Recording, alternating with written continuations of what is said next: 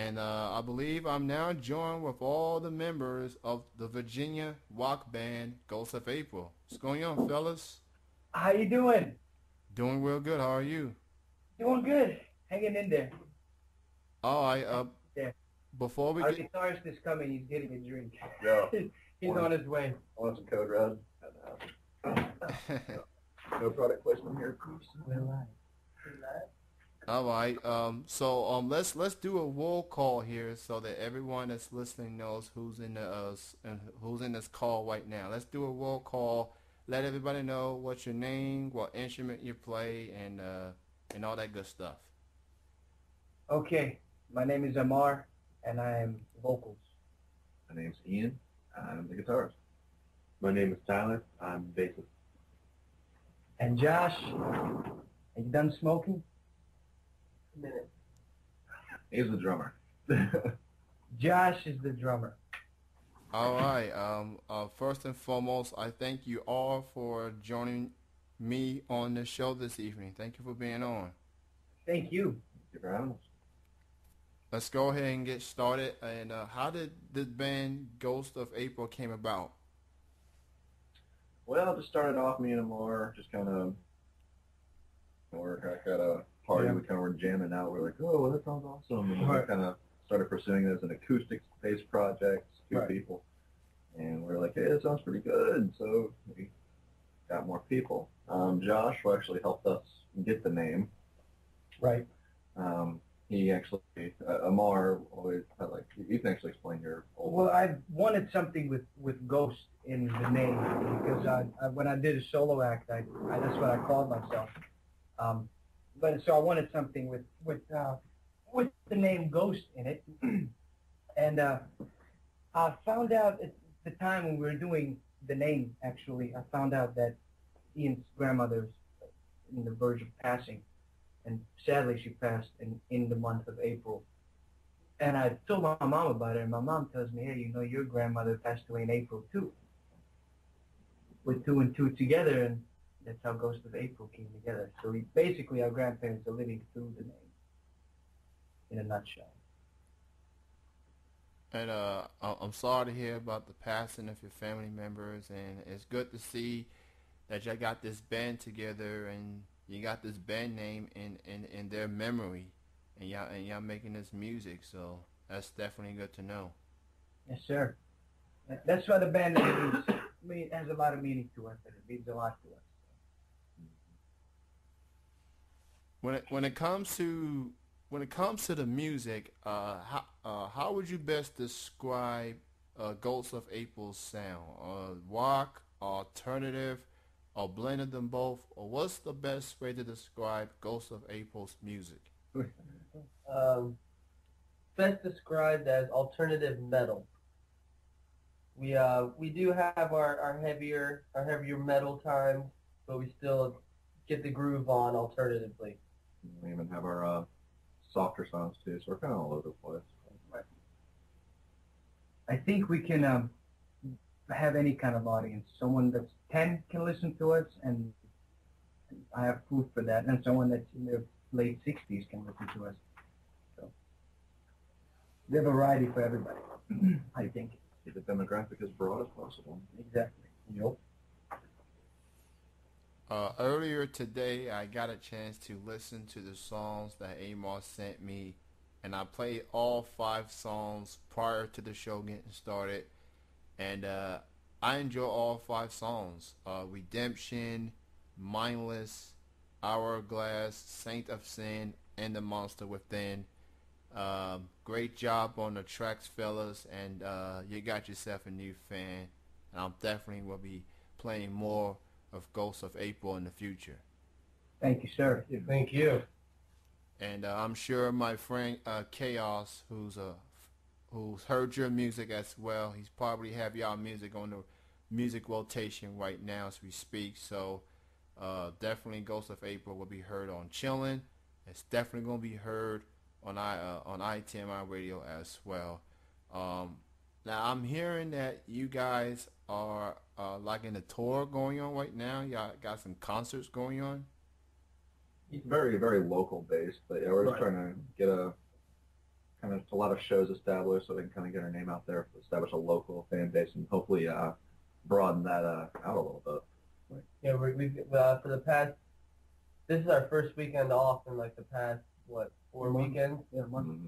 past month, and then next weekend we got a show, and then the weekend after that we have a show. I mean, it's not like what you would call a tour where every day you have a show for like 9 days, have a day off, and you're touring the country. Right. We're playing very local to where we are, and it's like a show every weekend. So yeah, it's a tour, but at the same time, it's not like a major tour. We'll establish ourselves. Yep. What's the reaction y'all been getting from these shows thus far? Amazing. Absolute amazing. Right. People, other bands that we play with come up to us, and just the criticism they give us just overwhelms us. But then at the same time, like everyone that came out to the show, fan-wise, and people that haven't heard us, they're like, wow, new fans. And it's just, when we hear that, because we've only we've only had 4 shows prior to this weekend, Right. and they come up to us and they're like, wow, it hits us, and it's very overwhelming in a good sense. I actually had an experience about a week ago, prior to last week's show. I was walking out of Food Lion here in our area. It's a grocery store. I was walking out of the store, and I mean, it was pretty cool here. Someone was blaring our music. I walked up to the guy. I was like, "Hey, man, look, you know you're listening to my band." He's like, "Who are you?" I was like, "I'm the singer of that band." He's like, "Oh, well, my girlfriend was at the show and she bought 2 CDs and I've been listening to it." It's pretty cool hearing it. Yeah, it's Someone blaring blaring out of random, just someone blaring the music. Thought I was actually imagining it first. I was like, no, actually, there's someone. Wow. Now was this at a grocery store? Was that your music was played? No, I was walking out of the grocery store. Someone's passing by the store to go into the store in their car. They were all the way up. They were playing one of our songs. That's definitely have to be a good, pretty damn Oh, good man, feeling. I was on the phone with Josh, and I was telling him, hold on a second. I think someone's playing our music. And while I'm walking to it, he's like, yeah, dude, that's us. I didn't even know the guy. I had to walk to him. I have to. This is like 1 in a million. I won't hear this. We're not signed. You know what I'm saying? Pretty cool. What Good feel. what song was it they were playing? They were playing Feel. I don't think I've sent you that song, but they were playing Feel. It's on the first CD. All right, so back to the concerts real quick. For a fan who's never had a chance to go to a Ghost of April concert, what can they expect? Well, we always try to be as professional as possible whenever we play a show, Exactly. and that includes audience involvement and everything. We always like to make people feel like they're here to enjoy good music. We feed off the crowd, and the crowd feeds off of us. That's something we learned. And we're very professional, as you said. We take, not just professional musically. Equipment that we have is professional. So we try to make it as professional as possible. The way we times arrived and everything like that, making sure that the venue can work with us to get our play within our allotted set list times and everything, making sure that we're within their time constraints and everything. Right. We got to build a reputation. Exactly. We are on time. On time, don't forget it. Always. Always on time. Always on time, no doubt about it. For those who are just tuning in, you are listening to Chilling with Jeff McKinney C right here on itmiradio.com. I'm joined with all 4 members of the rock band Ghost of April. You can check out their music on iTunes, Bandcamp, other music websites. You can like their fan page on Facebook. They give you the latest concert dates, the music, and everything. Just be on the lookout for Ghost of April if you are in the Virginia area. Who do you guys consider as influences in this band? Tyler, why don't you start, buddy? On bass, my influences are Cliff Burton from Metallica, the original bassist. Yeah. Les Claypool. And I'm more of a guitar player than a bassist, so I've got inspirations from Mastodon and a bunch of other progressive metal type bands, but I've got like a jazz feel to it as well. I think it goes without saying that me being a guitarist, Metallica. I mean, that's kind of a given. Guy's awesome. David Gilmour, Randy Rhoads, of course, Zach Wild, Dimebag Darrell, a whole bunch of people have inspired me. Like bands, I mean, obviously alternative bands are a big inspiration to all of us. Like some of the common ones like Seven Dust Disturbed. I mean, I personally get a lot of enjoyment from the styles of like Il Nino, that Latino style that really just hits hard, fast. Like, basically, I like listening to things that are unique that people haven't heard before, and I really want to bring that out in our music. Right. On vocalist inspiration, I got inspiration in different genres as well, not just metal. If I had to pick rock music or the rock genre, top three would probably be Alter Bridge, David Draymond from Disturbed, and Lejean from Seven Dust. But my Bright Night is another influence. Usher is another influence. So Then for on drums, two biggest influences are my dad. I wouldn't be a drummer if it wasn't for him. And then the drummer Matt from August Burns Red. Of course, that style of music's definitely not what we play, but it's amazing, and it's really what and keeps me going to try to get to, because he is phenomenal. But yes. He inspires you, man. Doesn't look at Usher. I'm not Usher, but he inspires me the way man sings. You know, he's great. Yep. But yeah, my dad and August Burns Red, my two inspirations. I definitely find it interesting that you have Usher and Brian McKnight as influences, considering y'all walk guys, but y'all just yeah. But at the end of the day, it's music. It's exactly, man. It's music. You gotta feel it. If you think about it, Seven Dust, the way they sing, he puts a lot of soul into his singing, which I do as well, and that's where the R&B influence comes in. But see, like the main difference between like Seven Dust and us is no offense. He's black. You're white. That is different. It's great. Which is ridiculous. The both of them are amazing. Lejean is, I mean, I told the man in his face, I was like, without you, you weren't singing, sir, I would not be singing. He said, oh, thanks, man. That means a lot. I said, yeah. He's awesome. I love him. He's great. What's your take on the music that you hear on the radio these days? Oh, boy. That's, oh, man. You're going to go into that border? Oh, gosh. You know, I'll start with this. Here we go. You know, I'll do every genre, man. I'm not going to just go into the top 40s.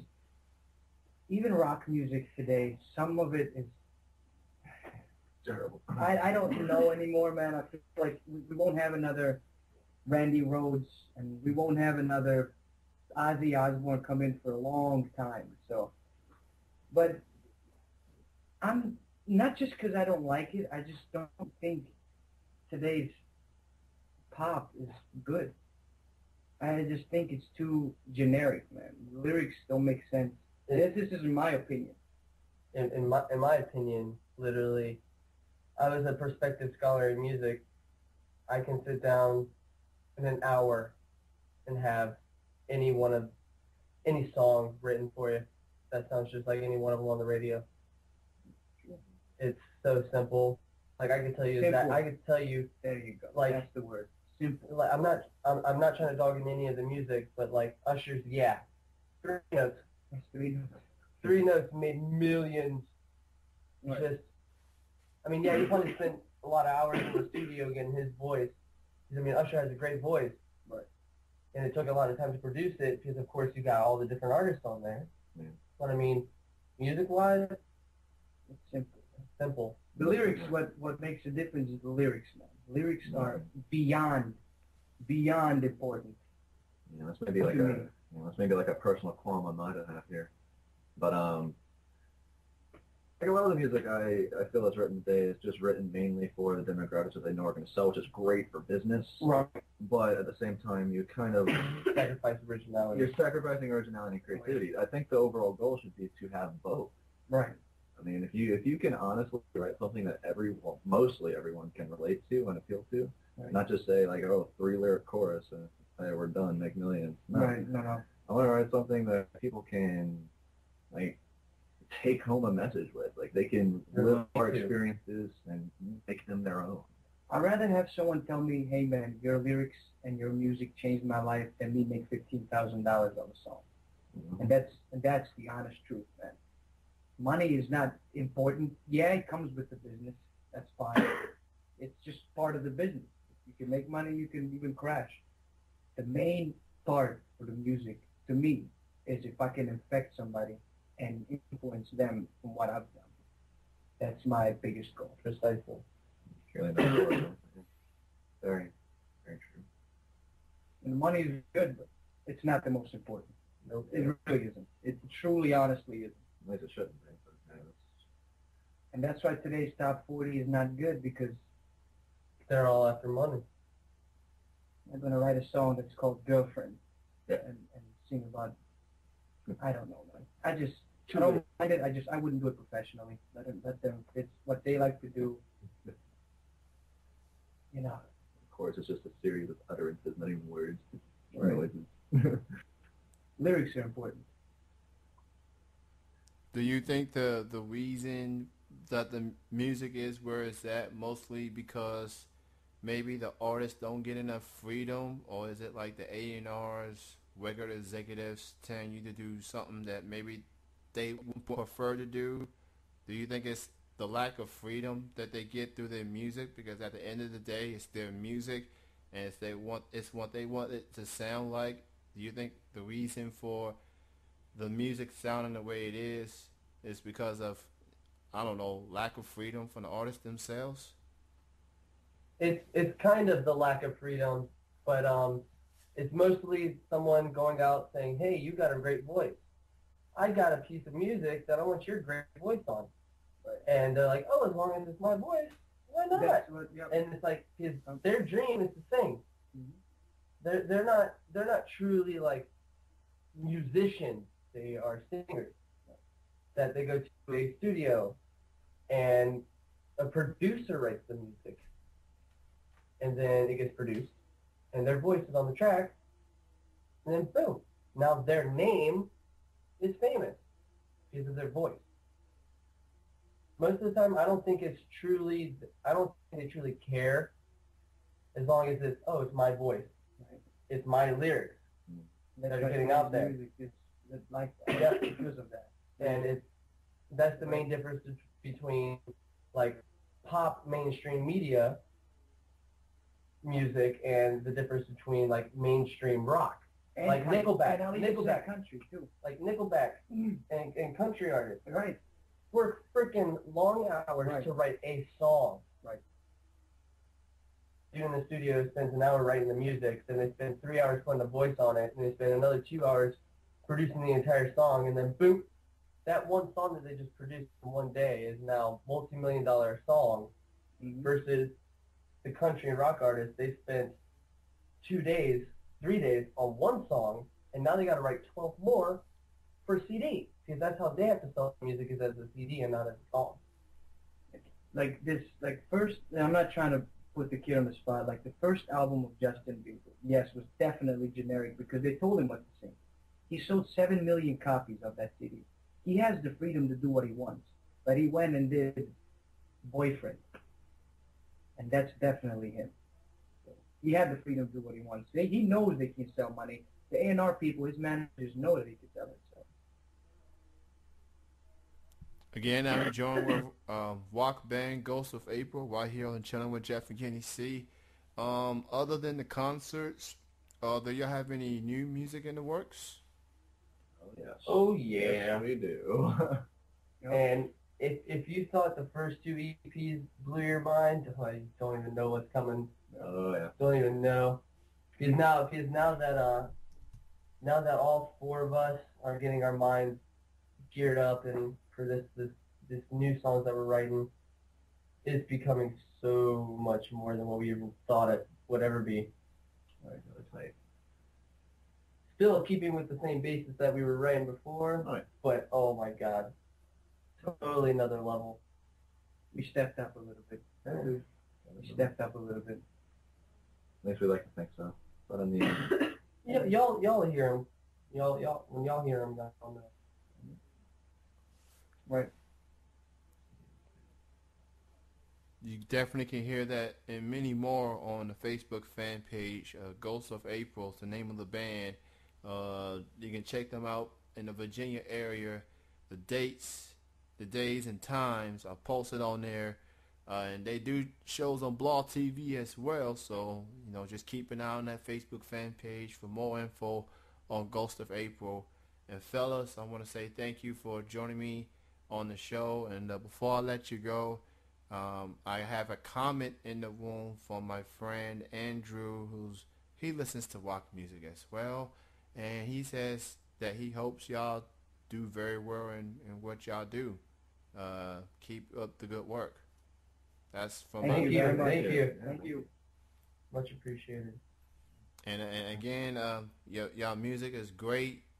Y'all have a bright future, and heck, man, let's put y'all on the mainstream radio. Put y'all on the mainstream chart. That would Let's be go. nice, man. That's Let's the goal. go. That's the goal, man. All right, and again, check them out on Facebook. Again, thank you all for your time. Best of success goes out to the band going forward. And again, thank you all four of you for being on. Thank you. for Thank you having for us. having us. Thank you. You all have a good night. You You too, too. sir. All right, bye-bye. That was Ghost of April.